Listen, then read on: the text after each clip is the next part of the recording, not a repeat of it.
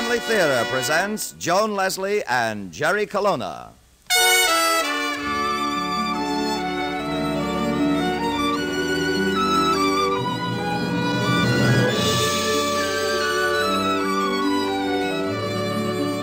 From Hollywood, the Mutual Network, in cooperation with Family Theater, presents Night Caller, starring Joan Leslie. And now, here is your host, Jerry Colonna.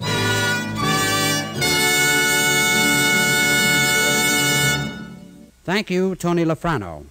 Family Theater's only purpose is to bring to everyone's attention a practice that must become an important part of our lives if we are to win peace for ourselves, peace for our families, and peace for the world. Family Theater urges you to pray. Pray together as a family.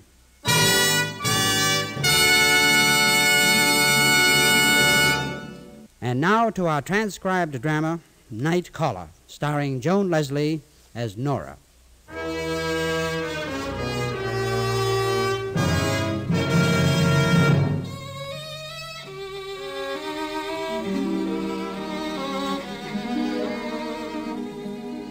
I couldn't sleep. Maybe it was the bright moonlight coming in through my window since the storm ended. Maybe it was just because I was all alone. Whatever the reason, I was still wide awake at 2:30.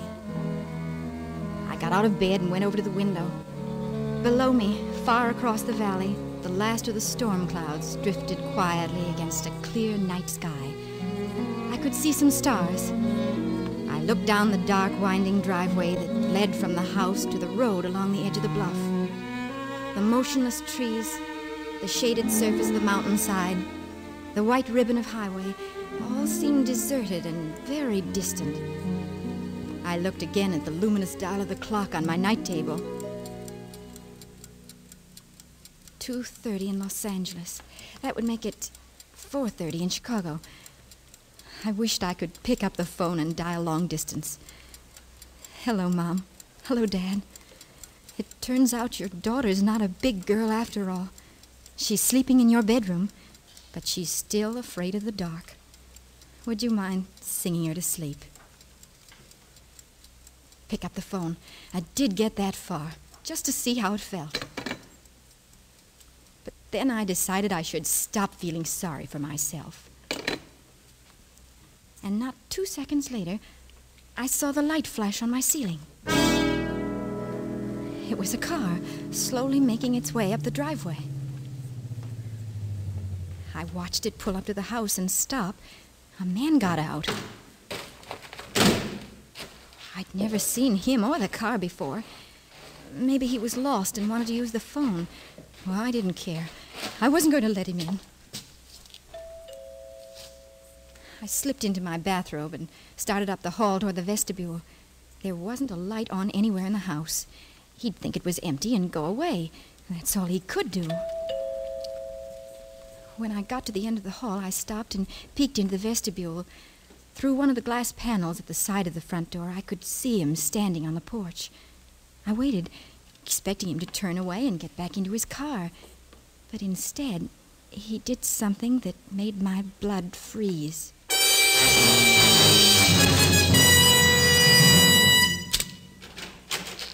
What do you want? What? Who are you? What do you mean breaking in here? Shut up. Where are the lights? Get out! Shut up. Don't you come near me. Where's the light switch? Ah, What do you want? I thought this place was empty. No, my parents are right in there. They must be pretty heavy sleepers. You get out before I'll call the police. You're all alone, aren't you? Look, I've got some money, about $30. You can have it. Has anyone else been here tonight? No, listen, I'll give you the money. Take anything else you want. I promise I won't call the police. Where's the phone? The phone? You heard me. Oh, in the bedroom. Show me. There. You want to stay out of trouble, keep your mouth shut. Hello? Who's calling? Yeah, it's me.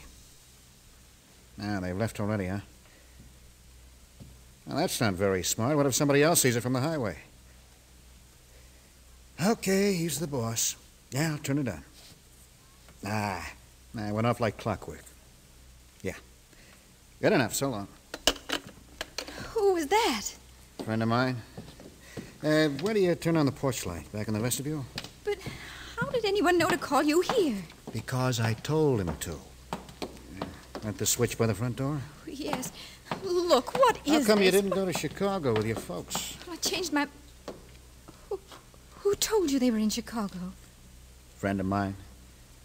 Who are you? What's this all about? Never mind what it's all about. Turn on that porch light. Aren't those headlights coming up the driveway? Yeah. And don't look so hopeful. They're friends of mine, too. Where's that door lead? To the den. Huh? Inside. Well, what are you going to do? Stop asking so many questions and get in there.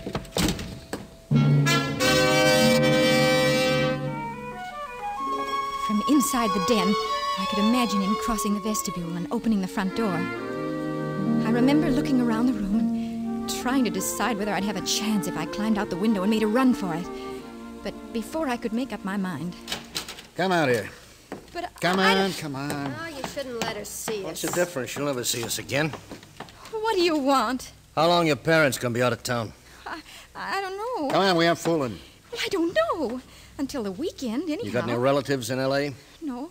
We just moved out from the Midwest last spring. You work? What's this all about? Answer him. Where do you work? The London Film Company in Hollywood. I'm an illustrator. And better have her call in the morning, say she's sick. Call in? Yeah. You're gonna have guests for the next few days. You can't stay here. Well, sure we can, honey. It'll be nice and cozy. But why here? Because we like it here. Because it's quiet. Not many people come around. You know, I'm beginning to wonder about this. What? Maybe we ought to clear out right now. Well, forget it, kid. You're hot. Your picture will be all over the front page. That was 5 years ago. I've lost a lot of weight, shaved the mustache. Besides, we gotta wait here for Frank. Well, he could catch up to us. He knows the place. Will you cool down? That dough's not gonna run away. Well, which is it? We stay, we go. We stay. Through tomorrow anyway. How you fixed for groceries, lady? Well, there's not much. Well, whatever. May, take her out in the kitchen, see what you can rustle up, huh? Come on, honey. You want a hand getting your stuff out of the car? Yeah, might as well bring it in. Boy, I'm starved. Cute kitchen. I'm glad you like it. Don't be rude, honey. Don't be rude. Well, let's see what the icebox has to offer. Whole chicken. The police are after you, aren't they? Not us, dear, just Clint. What did he do? Here, take the milk. He sprung himself. He what? He sprung himself. Went over the wall. This all the butter you got? Yes. You mean he escaped from jail? That's what I mean. Where do you keep the bread? Oh, right over here. Get some plates, huh? All right. Oh, and stop being so nervous. Nobody's gonna eat you. But why did you come here? We heard it was gonna be empty for a few days. Who told you that? We just heard. How about putting on some coffee? What was he in jail for? Armed robbery, 5 to 10. He's younger than I expected. Kind of cute, too. I thought you were good friends. We are now. Salt and pepper. On that shelf over the stove. You don't even know this man, and you helped him to break out of jail? We didn't help him. He did that all by himself. But you're helping him to get away. We got our reasons, honey. How's the grub coming? It won't be long. Where's Clint? Putting the car away. How you getting along with our hostess? All right. Been shooting your mouth off? I didn't tell her anything she won't hear on the radio. Who says she's gonna listen to the radio? What'd she tell you? Oh, nothing, not a thing. Come on. I'll leave her alone. He already said his picture'd be in the paper and about the dough. Anyone could figure he's on the run. Is that all she told you? Well, that's all, really. All right, then you know we aren't fooling around. Yes, I know. Don't you forget it. What's that? That's Clint at the back door. Let him in. Thanks. It's getting cold out. Get the car in all right? Yeah. All right, come on, sit down. Let's eat, huh? Got a lot of planning to do. In front of her? Lady, you think I'm nuts or something? Eh. Oh, May, we're gonna have to lock you two girls up in the bedroom tonight. What am I, a watchdog? Don't give me any lip. That's what you're gonna do. Come on, pass the chicken. I'm starved.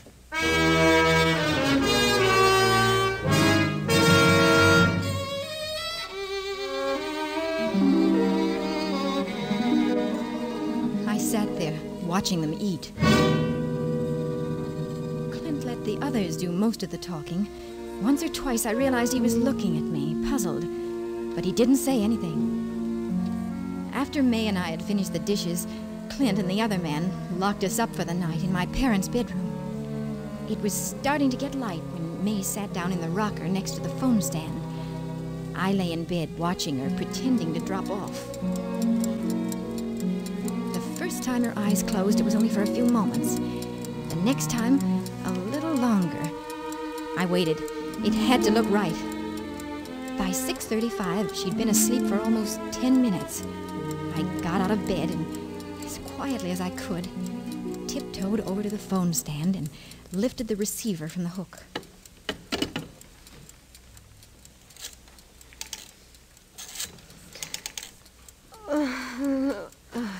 May stirred in her sleep. I stood there, inches from her. Then she began to breathe evenly again.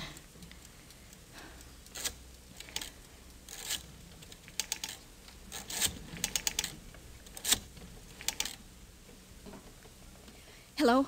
Hello? Is this the police? What are you... Is this the police? Put down that phone! Police! Hey, what's going on? Open it up, Clint. Just trying to call the cops! Let go of me! Give me that phone. Don't! You drop it! All right, May, hang that thing up and put it back on the table. I thought you were going to behave yourself. Well, you thought wrong. You fell asleep, huh? Just for a minute. A minute's all she needed. Well, how come you didn't tell us the phone was in here?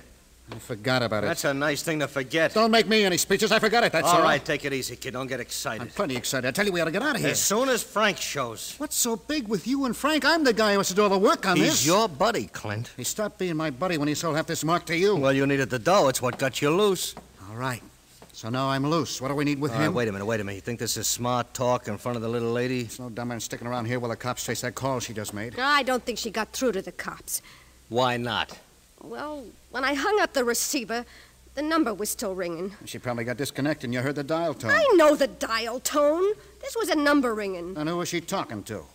Ask her. Oh, sure, that'll do. Now, wait a minute, Clint. Even if she got the cops, they'd call back. They don't come running every time a phone rings. All right. Well, what if they come running this time? Then she'll answer the door, and she'll tell them it's all a mistake. Oh, that's brilliant. Look it, kid, I got 15 grand tied up in this mark. I'm not going anywhere till the guy I paid it to shows up. Use your head. Frank's no good to you from now on. You already know the bank, don't you? Shut up, will you? Well, that and my signature's all you You're need. talking too much. All right. I'm through talking. Wait for Frank as long as you want. I'm getting out of here. You're not going nowhere, Clint. Put that rod away. Yeah. When I'm ready. You chump. If that goes off pointed at me, you wind up with 50% of I'll nothing. worry about that when Frank gets You're here. going to be sorry for this. I'd rather be sorry than be double-crossed. Put your hands up. All right, get out in the hall. You too, lady. What are you going to do? You'll see when I do it. Oh, honey, you promised no rough Just stuff. gonna lock 'em up in the den a while. Is that rough stuff? What's the matter with you? Go on, get in there, the both of you. I'm not going to forget this, mister. I'll give you something else not to forget. This thing is loaded, and I'll be watching the back of the house, and I don't get any ideas about climbing out that window. Make yourselves comfortable. Even though the window in the den faced west, there was enough gray early morning light coming through it for me to make out Clint's face. He slumped down in the chair by the window, staring out at the mountains. After a while, he turned and looked at me. Come over here, will you? I won't hurt you. Come over here by the window. What is it? Keep your voice down. They might be listening. Well, I've been trying to think of a way to get you out of here. get me out of here. That's right. I'll give it to you all at once. I'm not an escaped convict. I'm a policeman. A policeman? Keep your voice down. What do you take me for? I take you for a girl who's going to be awfully sorry when that guy Frank shows up and finds out I'm not Clint Sanders. But May and that man she's with Ward. think... Remember his name, Jerry Ward. They've never met Clint. They think I'm him because I said so and showed up at the right time. I don't believe you. Why would I lie? To save yourself. From what? You? I want you to get to the police as a witness. Both of us can't make it. If you're not Sanders, where is he? In the infirmary at the state penitentiary. He was shot last night trying to break out. He talked. A lot. That's why I took his place. Talked about what? Bank job. A thing he went to prison for. They never recovered the money. Almost $100,000. And they never tagged the brains behind it either. Who would that be? Frank? Well, we think so, but we can't make it stick without the money. But you told May and Ward that you knew where the money was. I told them they knew where the money was. It was just a hunch, but they took the bait. I figured Frank must have told them something for their $15,000. Have you any idea where it is? Yeah, safety deposit box in Mexico, northern Mexico. That's all Clint'd tell us. Then you really want to help me escape? Yeah. And I think we can swing it. Now? Here. These are the keys to Ward's car. So far, he's forgotten he didn't get them back. Why don't I use your car? It's in the garage. Because it won't move. I took the plugs out. I didn't want anyone chasing you. Besides, Ward's is the one I want the police to get. It's evidence. Probably got his prints all over it. All right. But how do I get to the garage? Well, I'll climb out this window and make a run for it toward the bluff. But Ward said he'd be watching the back. Well, that's the idea. While he's busy trying to catch up with me, you'll have a clear field to the garage. What about May? I've got a hunch she'll stick with Ward once the excitement starts. Uh-huh. And you want me to go straight to the police? Fast as you can. Say, incidentally, you didn't happen to get through to them while you were on the phone, did you? No. Too bad. There's something I should tell you about that phone call. It was just a trick, an idea I had. What do you mean, a trick? Well, when I heard you suggest I'd better call in to work this morning, I realized you hadn't guessed. Well, getting along fine, ain't you? What's it to you? Nothing. Just happen to remember you still got the keys to my car. Let's have them, huh? You want me to answer that, honey? Yeah, and if it's for the girl, tell them I got the wrong number. All right, let's have the keys. You must be getting soft in the head. I gave them to you when I came in from the garage. Oh, come on, wise guy. I tell you, I don't have them. Search me if you don't believe it. Look, I haven't got those keys, neither has May. Are you going to hand them over, or do I have to get rough? How can I hand them over if I don't have them? Honey, that was Frank. Oh, yeah? Where's he called from? Down at the gas station. He's on his way over here now. Good. All right, wise guy, all right. We'll forget about the keys until we see what Frank's got to say about you. Honey. Huh? Yeah, asked me to remind you. Oh, yeah. Lady, what's the name of your boss down where you work? Mr. Harper. Charles Harper. Okay. All right, come on, both of you. I'm going to make a little phone call. Don't tell me you're going to put her on the telephone. That's right. Oh, brilliant. What if she starts yelling again? She won't. What's the address of that place? London Film Company on Melrose. London Film. All right, look up the number, May. When you think you're up your rocket. Shut up, will you? Come on, May. Come on. Let's see. Yeah, here it is. London Film. Yeah? All right, here. let me. See? Hollywood 2. Yeah. All right, listen, lady. Here's the deal. Last night, you twisted your ankle, see? Nothing serious, but it's going to keep you off your feet for a few days. Reason you know it's nothing serious, because I'm a doctor, and I told you. Just like I'm going to tell your boss, Harper, before you talk to him. You savvy? Yes. All right.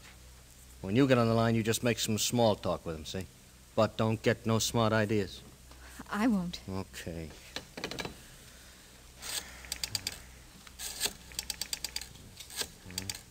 Three.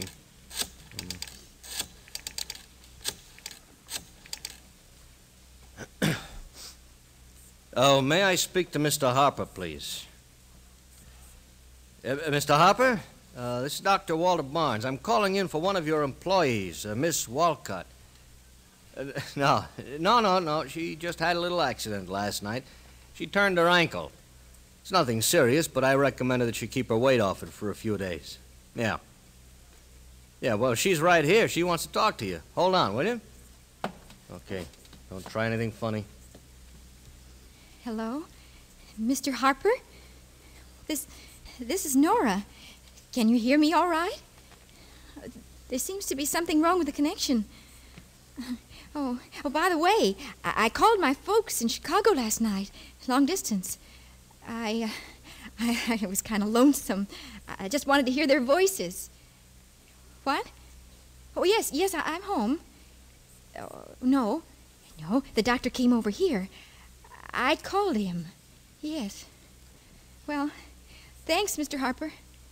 Oh, I'll take care of myself. Goodbye. Yeah, that was very convincing. You're getting smart. That's more than I can say for you. Shut up. Why don't you quit swinging that rod around and get wise to yourself? This deal can't even get off the ground without me. Listen, I want you to know one thing, It's buddy. Frank, honey. Well, let him in. Look, fella, Frank's gonna think you're punchy if he comes in here and sees you with that gun. He is, huh? Yeah. That kind of stuff makes him nervous. So give me that thing! No, you don't. Let go of that. Hey, Frank, give it to me. No, you don't. Frank, take him, will you? What's going on here? Take him. He's trying to get the gun. Who is this guy? You! Get him up! Get him up! me. Who is this? Who is it? You don't know him? I never saw him before. Where's Clint? Yeah, I knew there was something phony about him. He said he was Clint. You boneheads, he's a plant.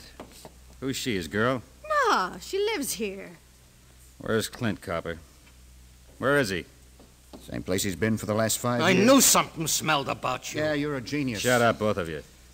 May, you go out and start the car. What's the deal now?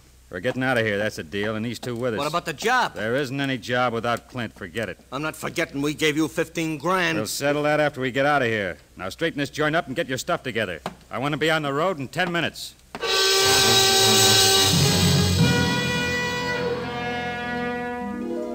I had no way of knowing if the phone call had worked, but at least I felt sure that none of them suspected anything. Frank walked us from room to room at gunpoint, while May and Ward went through the house gathering their things. It took longer than they expected. It was almost 9:30 when Frank herded us out through the front door. Still can't find your car keys? No, and I still think he's got him. We looked all over the house. Frisk him. You're wasting your time. It's our time. Frisk him. Nothing. How about her? I don't have them. Take a look, May. Well, who'd have thought it? Little Miss Tremblechin. I'm sorry. Forget it. Look, I'll make a deal with you guys. You got nothing to deal with. Sure I have. If you let her go, there's nothing we can tag you with. Are you kidding? Not even a little. Technically, the only thing against you so far is housebreaking, and we can forget that. But if you put her into that car, it's abduction. And that's the Lindbergh law. Get in the car. No, wait a minute. Let me hear this.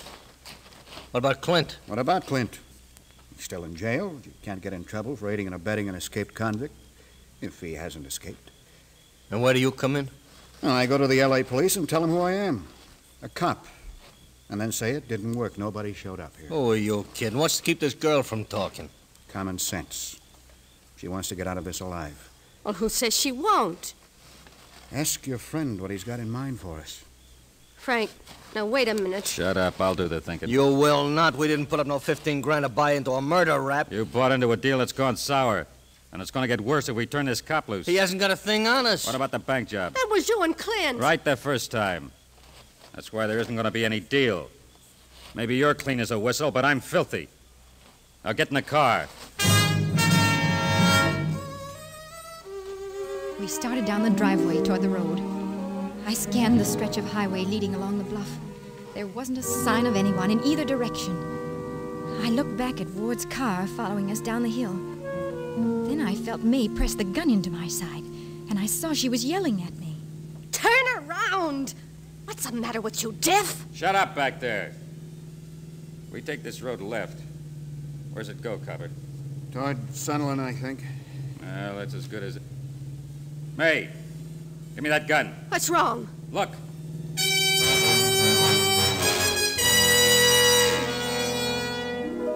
I never saw anything so beautiful in my life. There was 2 squad cars, one on each side of the driveway, parked along the inner edge of the bluff. There wasn't a shot fired. And after Ward and Frank and poor May had been taken into custody, I couldn't resist. I had to tell someone. You know, May was right Oh? What do you mean? when she asked if I was deaf. That's just it. I am. I'm as deaf as a post. You know, I knew there was something. I can read your lips, but I'm deaf. That's how my boss knew there was something fishy about the phone call. I never use the phone. I can't. Oh, I don't mind. I beg your pardon? I don't mind. I'd rather talk to you in person anyhow.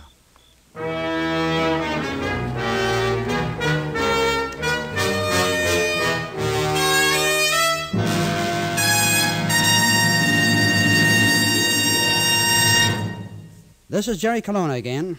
Remember that children's story about the wolf and the 3 little pigs? One of the pigs built his house out of straw, one out of sticks, and one out of brick. Well, there are a few things about that story that have always bothered me. Know what I mean? No? Well, look at it this way. According to the author, the wolf huffed and puffed and blew 2 of the houses down. But try as he might, he just couldn't get into the brick house.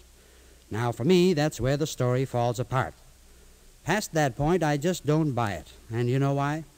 Because the author makes no mention of any of the houses, including the brick, as having a foundation. So, I ask you, wouldn't a smart wolf, or for that matter, even a dumb one, have sense enough to undermine the house, to just dig his way in? See what I mean? You may wonder why I'm bringing all this up, and actually, it's just to make a point. Anybody knows that a house without a foundation isn't much of a stronghold. Well, it's the same with a home as it is with a house. Homes and families have to have something firm to stand on, too, if they're going to have any strength. And the only thing strong enough for a home is love. Love is every bit as important to the family as a stone or concrete foundation is to a house. That's why Family Theater recommends family prayer. You see, family prayer is an excellent way of bringing love into the home and keeping it there. When the members of a family gather together daily to sincerely thank God for his gifts and to acknowledge him as a participating member of the family, they are assuring themselves of his continued blessings and assuring themselves, too, that he will keep love in their home. 10 minutes a day devoted to family prayer can keep a home on a firm foundation. Try it. The family that prays together stays together. More things are wrought by prayer than this world dreams of.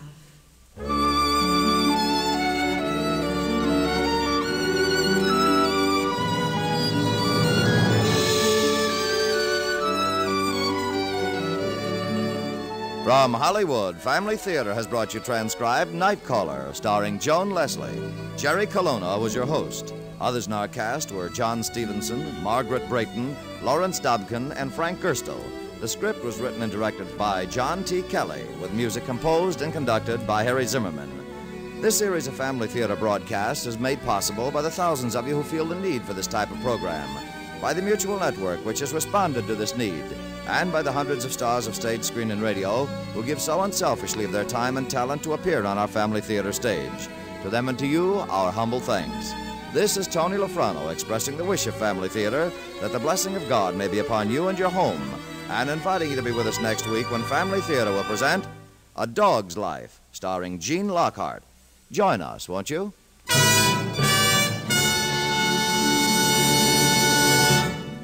Family Theater is broadcast throughout the world and originates in the Hollywood studios of the world's largest network. This is Mutual, the radio network for all America.